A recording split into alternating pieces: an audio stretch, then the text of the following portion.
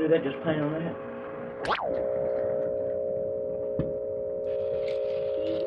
Locked, we kept all the church records here, and they broke in and just threw.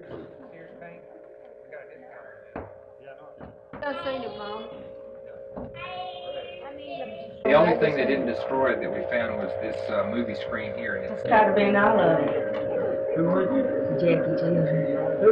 Oh, really?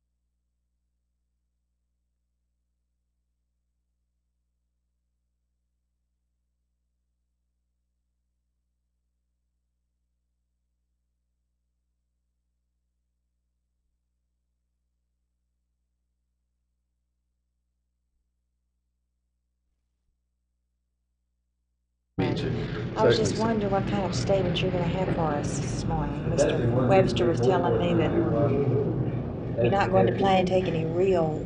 That was Eugene Webster, who is the president of the and chairman of the council of branches, could not be with us today.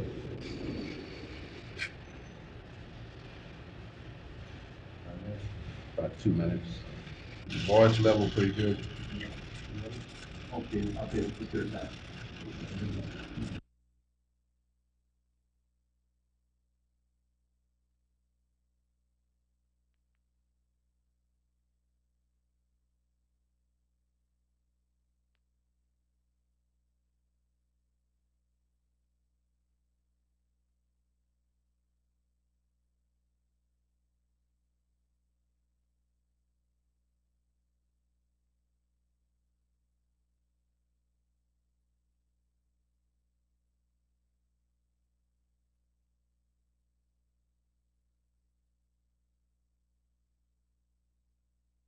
Is on the way out to Mr. Turner again, he and his wife. David. Oh, then you said the police say they have that affidavit. I can only ask you. Comment that I have a statement from the brother that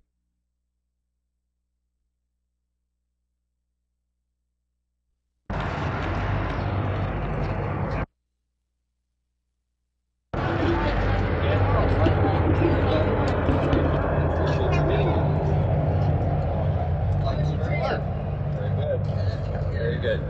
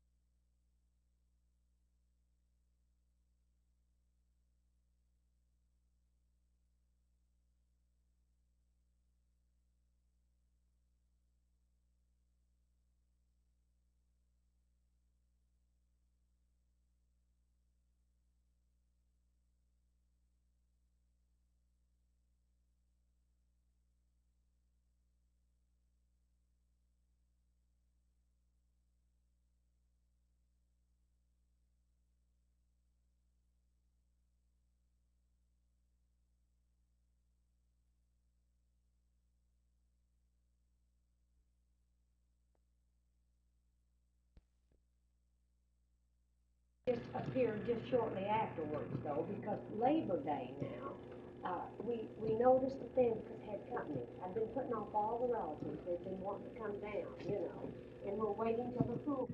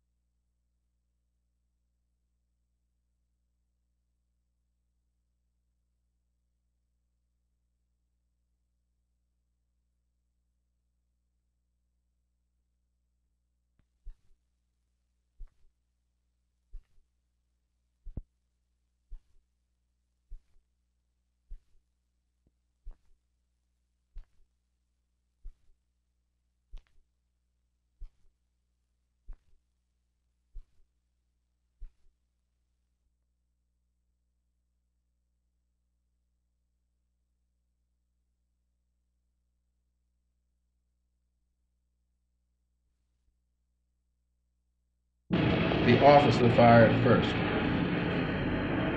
And don't leave out the word I used, alleges. And he denies that he gave the police an affidavit saying that his brother fired His statement first. to us says he did not. Are you aware that ballistics tests have shown that the same gun Turner used with the police was the gun that killed Mr. Cox last week in that armed robbery? I'm aware of the report, but it is not our concern to verify his innocence or guilt in robberies or burglaries. Our concern is the questionable circumstances under which the man was killed.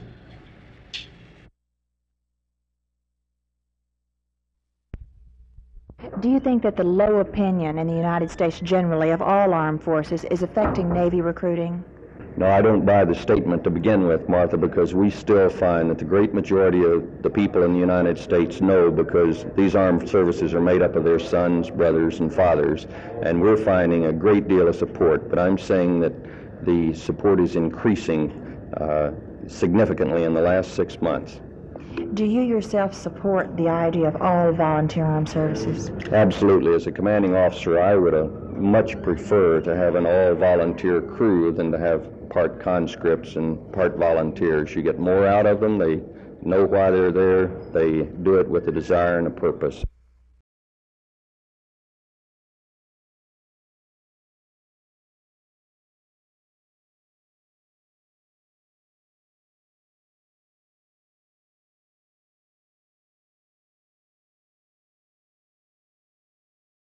Well, we'll start with the same offensive team that we started last week against Detroit. We'll make one change on defense. Charlie Waters will start at left corner in place of Herb Adderley. Coach, is that the result, that defensive change, of a specific game or an overall review of Herb's performance so far? No, it's an overall trend of performance. I'll never make a change on a player because of a bad game. It's made only to help our situation. We feel like in our defensive secondary that we must shake things up just a little bit. We're not making the plays back there on interceptions. Our pursuit has not been exactly what I like in this situation, so we're going to see whether or not we can improve that. You've given up 24 points in the last 2 games. Are you implying that the secondary is responsible for that? Well, we feel basically that any long run, not points particularly, I feel that any long run that is made in a game, the last responsibility lies with the deep backs. They must stop it. And the last 2 weeks now, we've had a run by Brown, and we've also had a short pass by Taylor that's carried all the way into the end zone. Now we're going to, of course, hopefully correct that.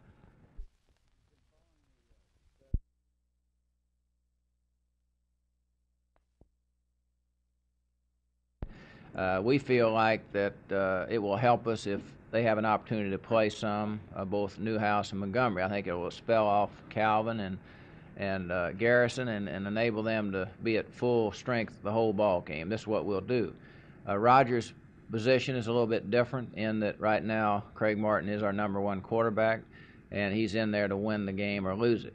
And Rogers' chances of getting in the ball game right now are pretty much limited really to injury or to real success or real failure on our part, one or the other.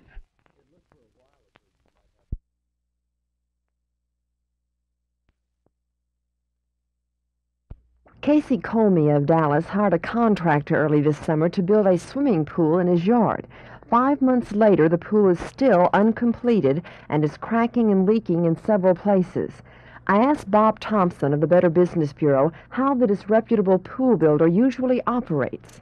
Well, it might be in several ways, using shoddy materials or perhaps even getting ahead, what we call where the construction is only maybe 10% complete and the contractor has 80 or 90% of the money from the individual. And then, of course, he might leave town or simply not complete the job. What advice does the Better Business Bureau give to a prospective pool buyer? Well, we say first check out the reputability of the firm. We can, of course, help with that angle.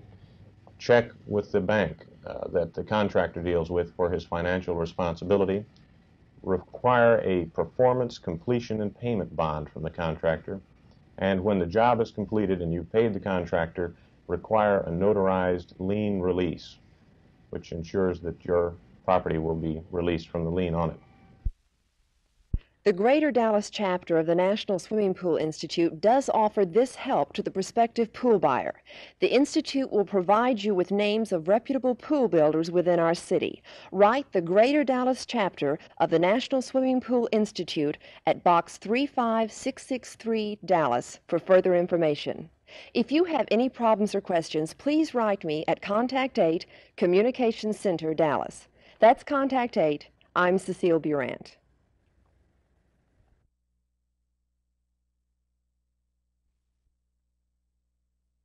Our large group, due to the fact that it takes 2 years in time, a group that comes in September graduates in August 2 years later. So August is our biggest time. This year we'll probably graduate some 100 to 125 students in the automotive program alone. Gene Maurice is talking about the training program in the state for auto mechanics. Is that a serious lack in the automobile dealer business?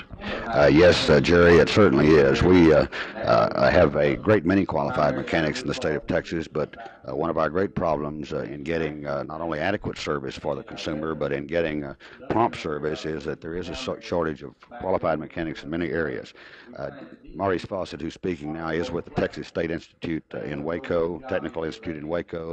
It's a very exciting program that the automobile dealers are interested in because we've found in the short time that they have had the auto training program in Waco and on their other campuses that they have turned out a very superior mechanic who is well qualified and who is a fine asset not only to the industry but to the community in which he's gone to work. We're very excited about this aspect of improving and enlarging mechanics training in the state of Texas.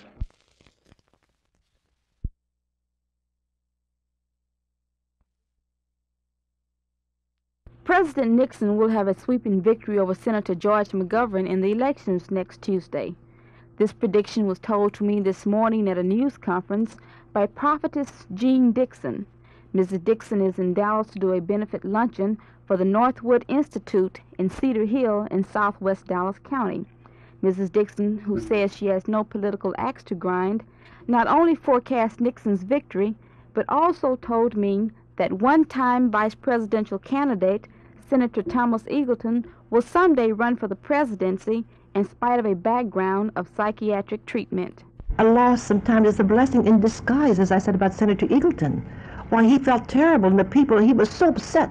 So I sent him a telegram. I says, please, Mr. Senator, do not get upset at all. This is a blessing in disguise. Senator McGovern has opened the magic door for you. You will one day rise above your present peers, and then you will run for the presidency of the United States. Mrs. Dixon, will the peace negotiations now going on in Vietnam be fruitful? We're going to have negotiated peace, and with honor. Now remember, if we would have a united America, we could even have a better negotiations. She said the peace will be negotiated before the elections, but that some United States prisoners of war will remain in North Vietnam as the price America must pay for its involvement in the war. For Channel 8 News on the Move, this is June Gray.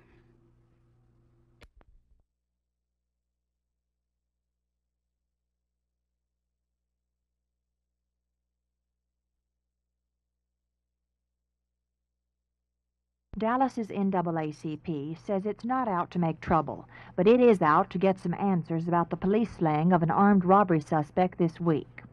20-year-old Larry Turner was killed in an Oak Cliff gun battle with police Monday, the third police killing in 3 weeks. The police say they've got an affidavit from Turner's brother swearing that Turner shot at them first. But NAACP Director Richard Dockery claims that the brother gave him an affidavit that alleges police fired first. Police investigators have said that bullets from Turner's .25 caliber pistol matched slugs found where auto parts dealer Ivy Cox was slain. So the NAACP, along with the Police Department and the Community Relations Commission, is going to investigate whether policemen have needed to kill in self-defense or whether the killings were really unjustified. At the same time that the NAACP is taking a somewhat no-action investigative stand, the powerful Southern Leadership Conference is boycotting white businesses here at the Lancaster-Kiest Shopping Center. The SCLC wants to shut down 30 white-owned businesses that they say serve blacks but won't hire them. On the other hand, the NAACP is staying out of it. Try to put in more black businesses, they say, instead of trying to ruin a shopping center that serves blacks. Martha McIntire, Channel 8 News on the Move.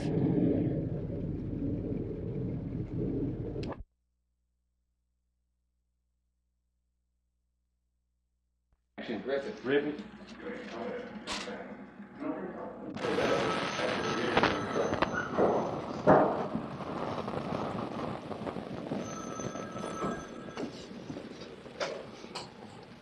$3401.